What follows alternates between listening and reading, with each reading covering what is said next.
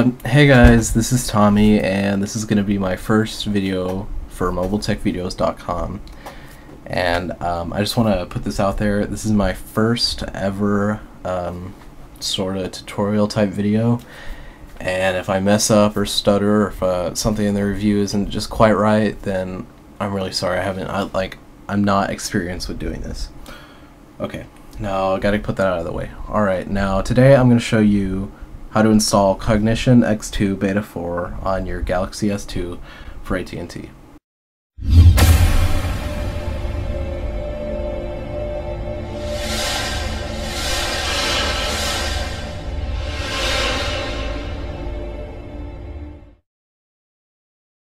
First off, I want to say I'm not responsible for any damage to your phone during this process. Proceed with caution. I cannot stress that enough. Next, you need to download your Galaxy S II drivers and Odin version 1.82 from the description down below. Okay, step 2 is going to be on the computer, and on there I'm going to show you how to download all the correct files and put them into Odin and get your phone prepared to download Cognition. Alright, I'll meet you guys at the next step. Okay, for step 2, we are going to make 2 folders, one named Cognition and the other kernel. You can name them whatever you want, but I would suggest making 2 folders. And the first folder, we're going to have Cognition X2 Beta, the zip file you download from the link in the description. And in the other, you're going to have the dd_100.72011.tar file. This is also going to be in the description. Okay, so once you've got to the Cognition download, you just click download right here. You go to your desktop, you find your Cognition folder, and save. I've already downloaded it, so I'm not going to do it. Okay, this is the second download. This is the tar file, also known as the kernel, that you need to put into your kernel folder. I've also already downloaded mine, and that's all I need to do. So I'm going to exit out of the browser now. Okay, now you need to plug your phone in through USB right here. Now you need to connect the USB or mount the storage to the computer. Okay, now open your phone with the file viewer and drag your Cognition beta file that you downloaded onto your SD card for the phone. Let it transfer real quick. I'll speed it up for you.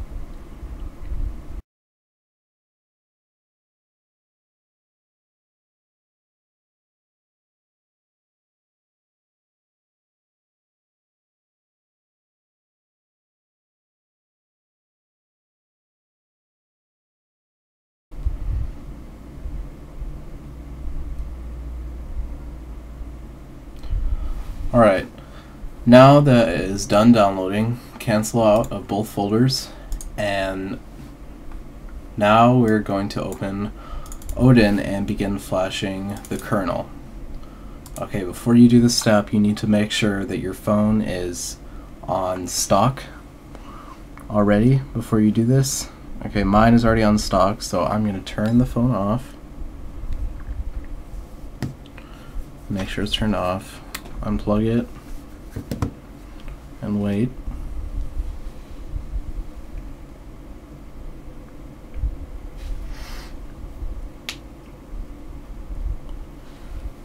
Okay, now that the phone is turned off, the way you put it into download mode is volume down, volume up, plus a USB plug-in, and wait. And now it says, a custom OS can cause critical problems in phone and installed applications. If you want to download a custom OS, press the volume up key, otherwise press the volume down key to cancel. I'm going to continue. Now a COM port should come up on the computer. It's right there. And now you need to make sure repartition is unchecked, auto reboot and reset time are both checked. Okay, now first we need to flash the kernel. And you need to do this by hitting the PDA section and then browsing out to the kernel folder and do the .tar file. Once you've got that in, you hit start, let it flash, a blue line should go through the phone. Okay, alright, the phone should be rebooting right now. Hold on. Let me do a quick battery pull.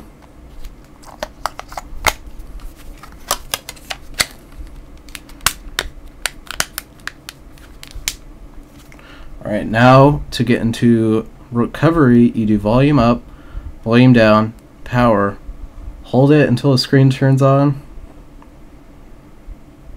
let go, and it should boot into recovery mode where we will install Cognition. Alright, there it is.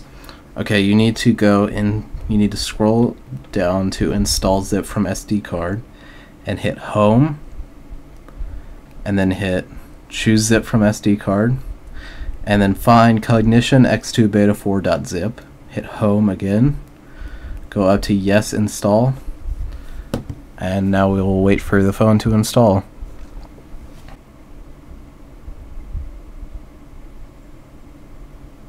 Okay, it's installing right now. Alright, thank you for using Cognition X2 beta. If you like it, please consider donating or checking out the ads on the download page. Okay, now we're going to go back by hitting the power button and then home to reboot. Now it should reboot into Android. This yellow triangle will exist if you do not use a USB jig to reset the binary counter of how many firmwares you flash. You can use this USB jig that you can buy from mobiletechvideos.com, but for this video I'm not going to be using this. Okay, here's the new boot screen, the Galaxy S II and the light up S. This usually takes a while on the first boot, so don't be afraid if it takes up to a minute.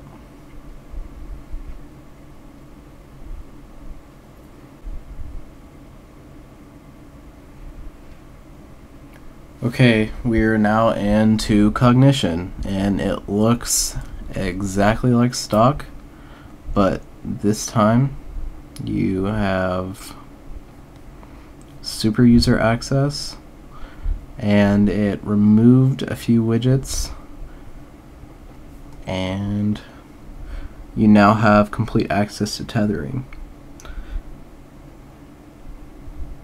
And see super user right here, and this is, the phone is now rooted also, so if you want to use like this screenshot app for instance, hold on, let me remove this real quick.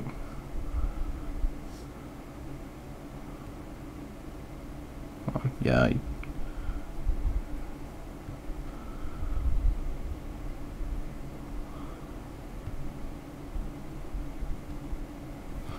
Okay, forget it. Alright, now when I open the screenshot app, I will get prompted with super user request, and just tick remember and hit allow, and now the phone is rooted. And also you have access to tethering, USB or mobile hotspot without having to go through AT&T and set up a new data plan, and this is all free and it works off your data plan. I just got a new email.